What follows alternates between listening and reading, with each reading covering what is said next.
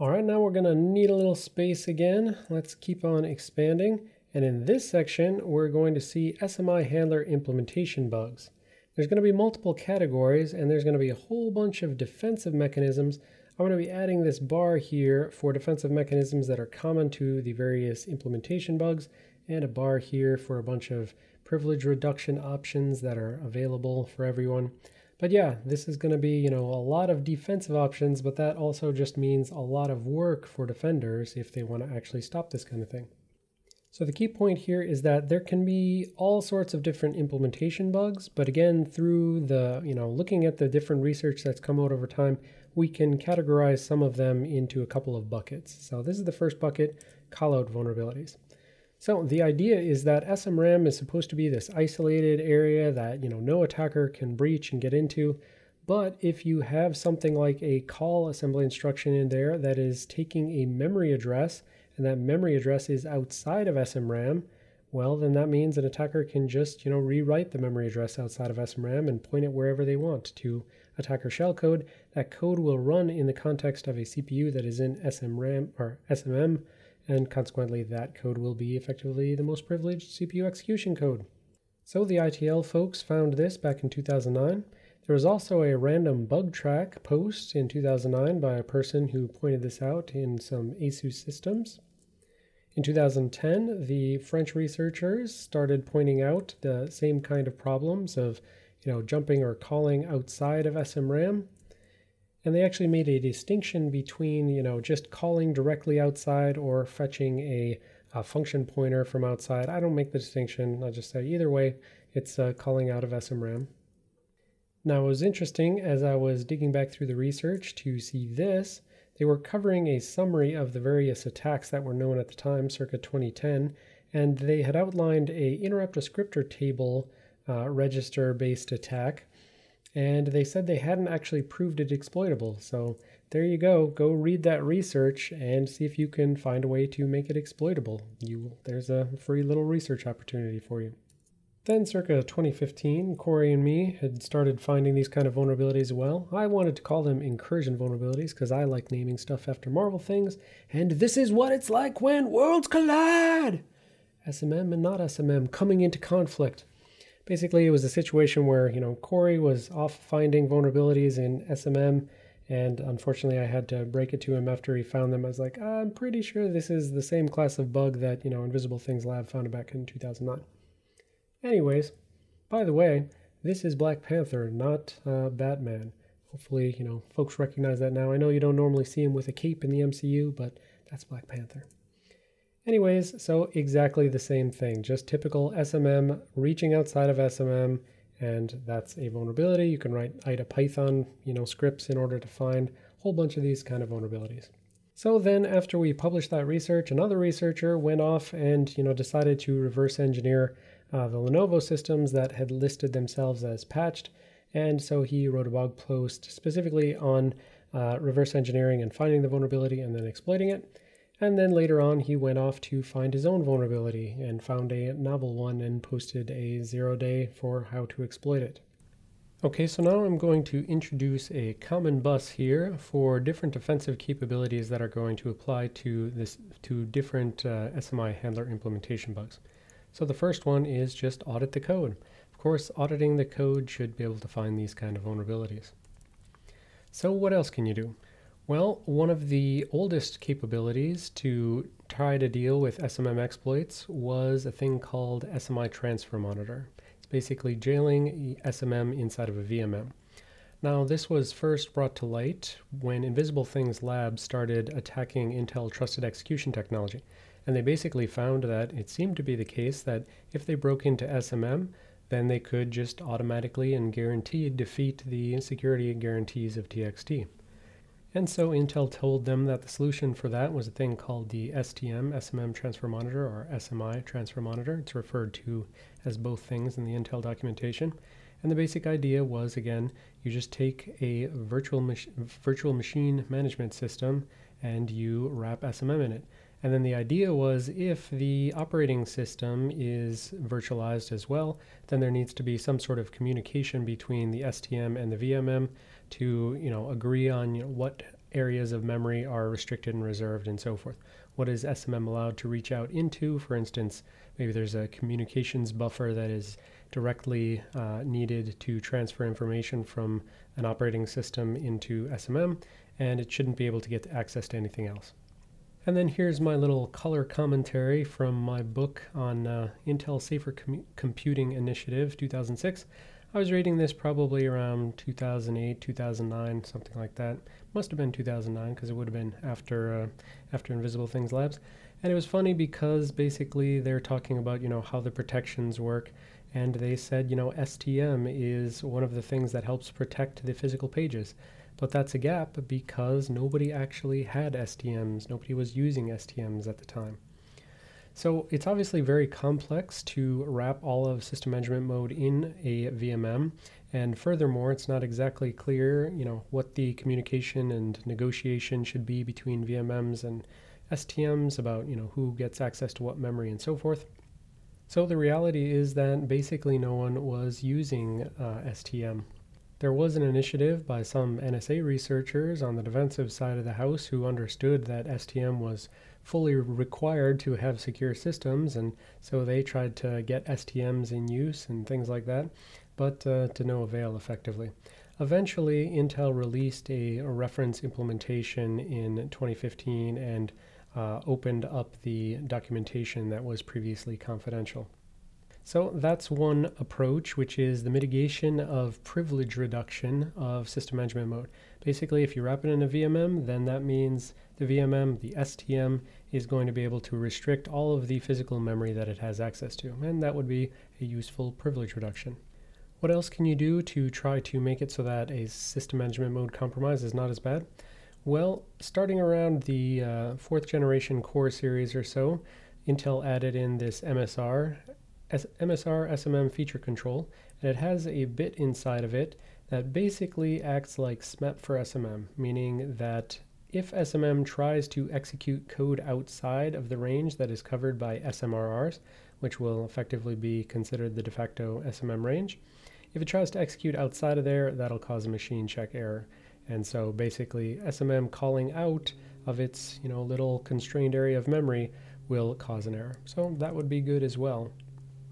So what's another thing that we can do to try to deal with SMM callout vulnerabilities? Well, we can use some software-only mechanisms, such as installing page tables that are read-only. So we said that when you get into SMM to start with, it looks very much like 16-bit real mode, and then typically the software is going to transition itself into 32 or 64-bit protected mode. Now within that protected mode, they're going to want to use some sort of page table.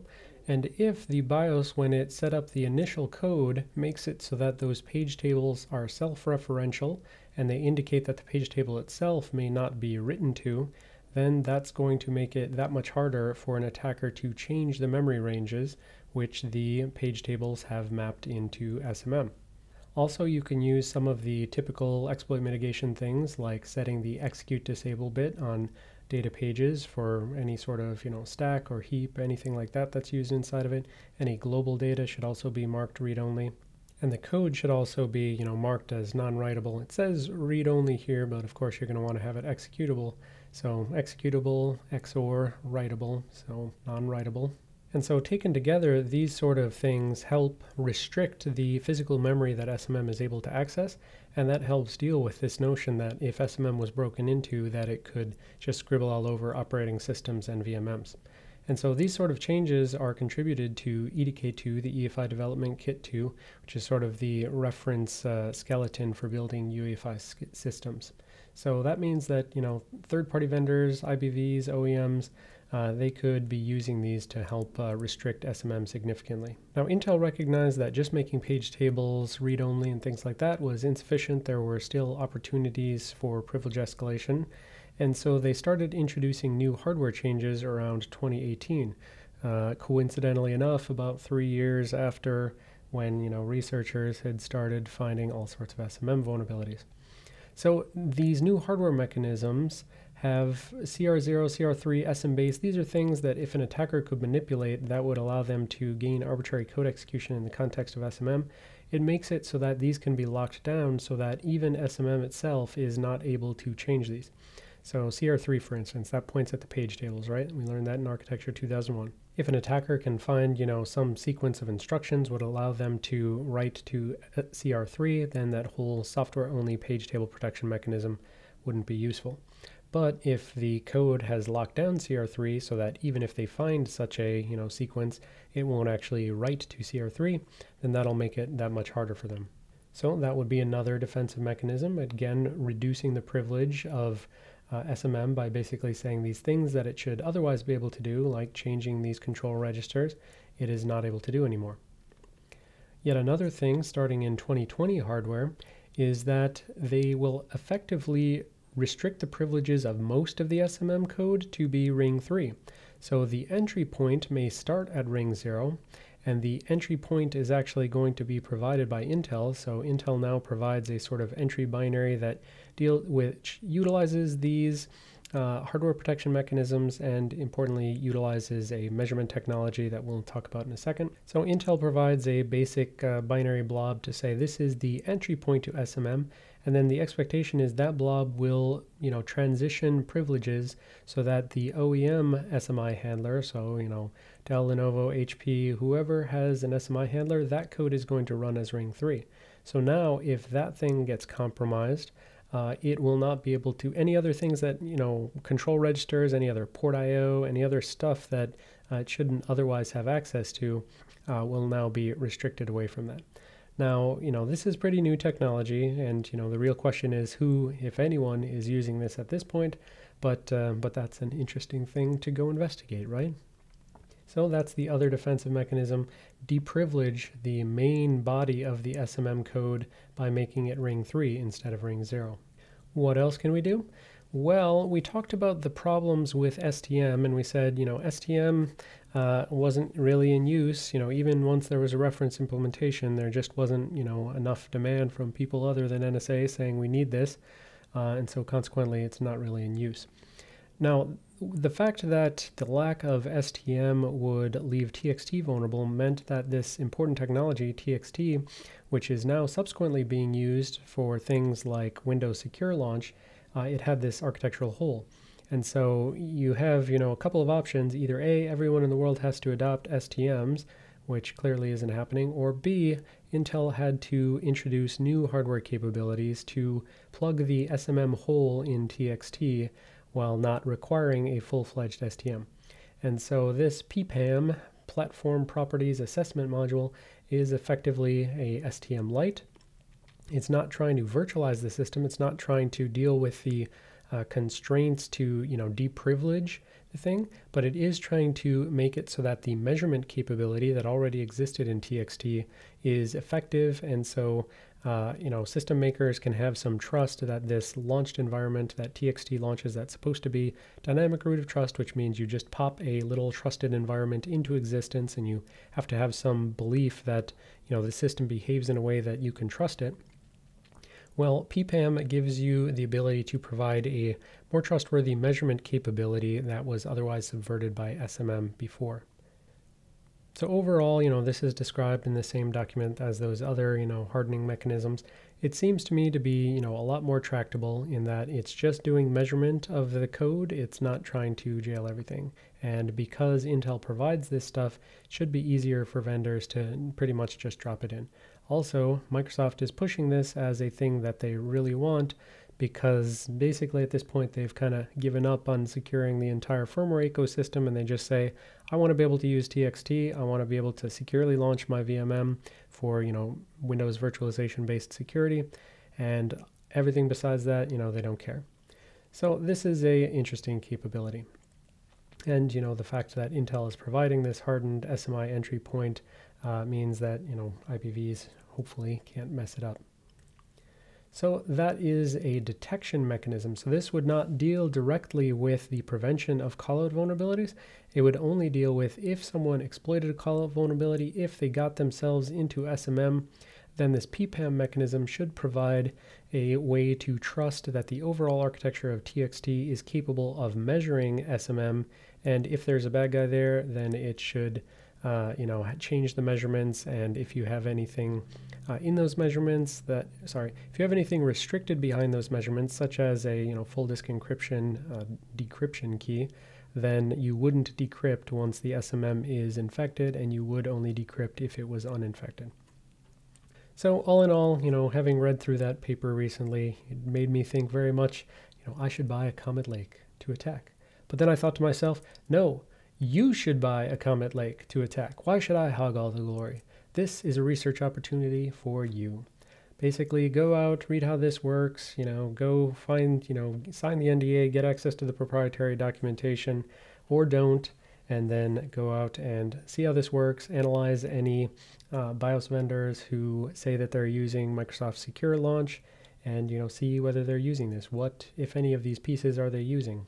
What, if any, vulnerabilities like SMM callouts do they still have?